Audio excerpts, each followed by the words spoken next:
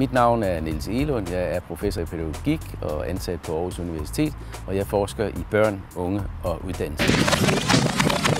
Man ved om koncentration i skolen, at det er en meget vigtig forudsætning for, at man kan lære noget, og at man kan lære noget hurtigt. Hvis ikke man er koncentreret, så går det hele i stå, og så kommer der ikke ret meget ud af det.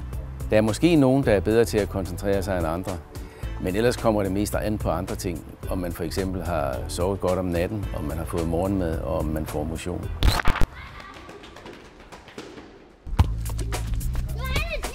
Hvis du dyrker motion, så får du det faktisk meget bedre med dig selv.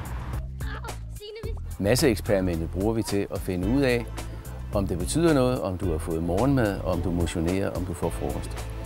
Vi vil meget gerne have dig med, fordi det er vigtigt, at vi får så mange med som muligt, og vi får så mange forskellige med som muligt. Så derfor vil vi blive rigtig glade, hvis du deltager.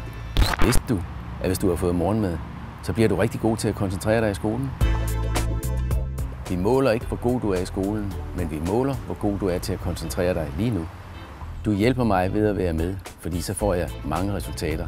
Men du får også et resultat, så du kan se, hvor god du er til at koncentrere dig.